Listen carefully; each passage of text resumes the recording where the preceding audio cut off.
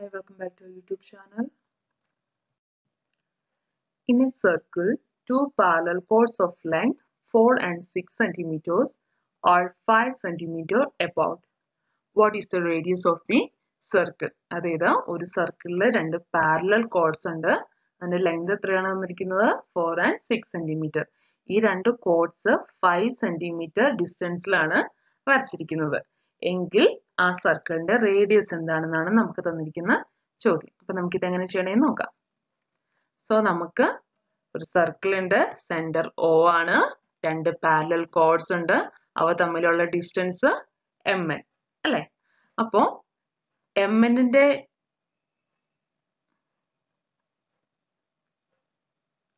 അപ്പൊ നോക്കിക്കേ, ഇവിടെ രണ്ട് കോർഡ്സ് തമ്മിലുള്ള ഡിസ്റ്റൻസ് നമുക്ക് എത്രയാണ് തന്നിരിക്കുന്നത്?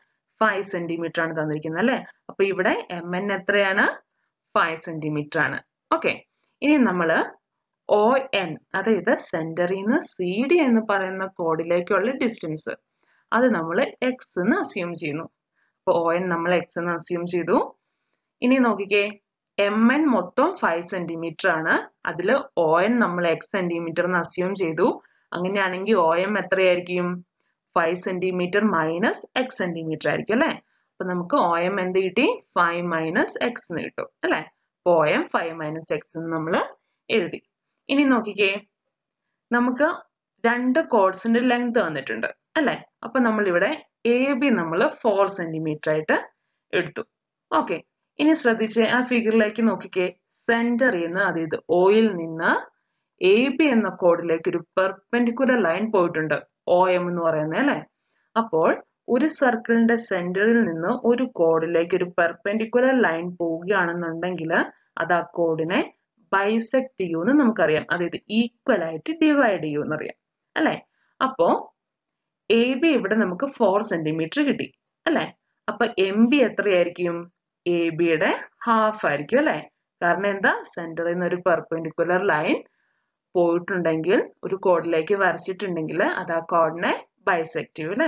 അപ്പോ AB 4 centimeter ആണെങ്കിൽ MB എത്രയായിരിക്കും? 2 centimeter ആയിരിക്കും അല്ലെ? ഇനി അതുപോലെ തന്നെ CD നോക്കിക്കേ, CD അപ്പൊ എത്ര സെന്റിമീറ്റർ ആണ്?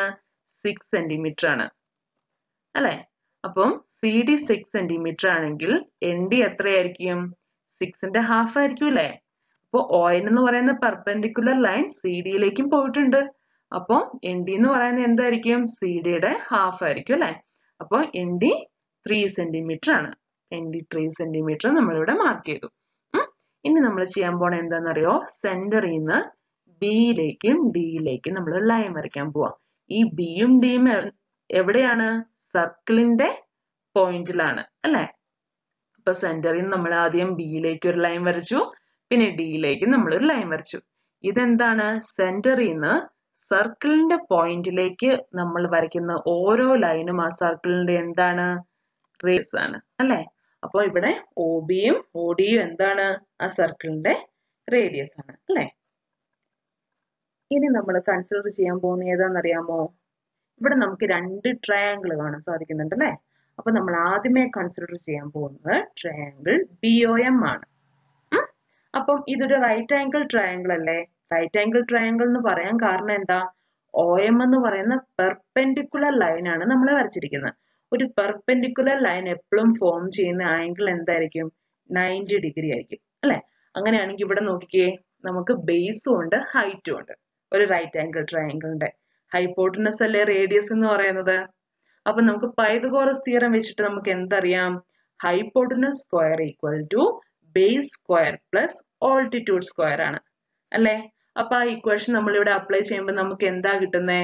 ഇവിടെ ഹൈപ്പോട്ടനസ് 6 ആണ്, ബേസ് 5 minus x എന്ന് നമുക്ക് എടുക്കാം, ഓൾട്ടിറ്റ്യൂഡ് 2 എന്നും എടുക്കാം അല്ലെ?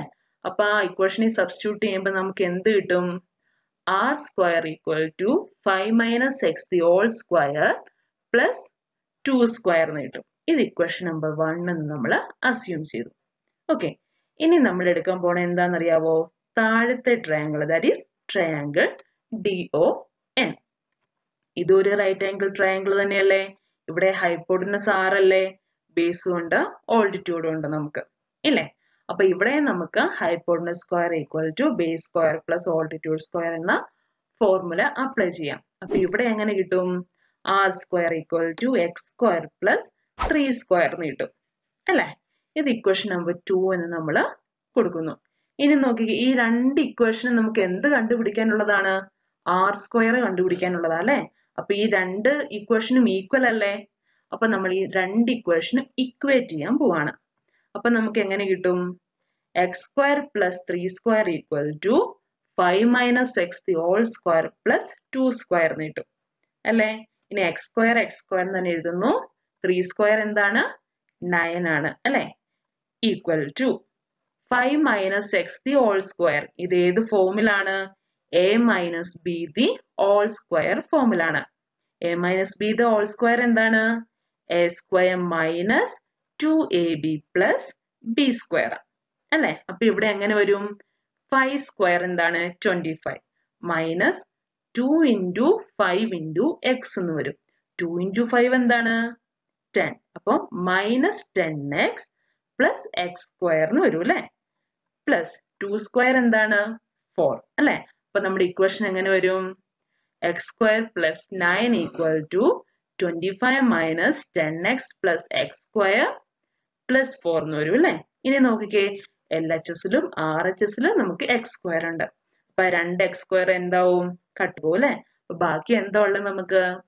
9 equal to 25 minus 10x plus 4 എന്ന് വരും അല്ലേ? ഇനി നമ്മൾ എന്താ ചെയ്യാൻ പോണെന്നറിയോ? എക്സ് ടൈം എല്ലാം ഒരു സൈഡിലും കോൺസ്റ്റൻസ് എല്ലാം മറു സൈഡിലും ആക്കാൻ പോവാ. അപ്പൊ ഇവിടെ മൈനസ് 10x എന്നുള്ളത് RHSന്ന് LHSലേക്ക് പോവും. അപ്പൊ പ്ലസ് 10x ആവും. ഇനി LHSലെ 9 നമ്മൾ RHSലേക്ക് കൊണ്ടുവരും. അപ്പം മൈനസ് 9 ആകും അല്ലെ? അപ്പൊ നമുക്ക് എങ്ങനെയാ കിട്ടുക? 10x equal to 25 plus 4 minus 9 എന്ന് വരും അല്ലെ?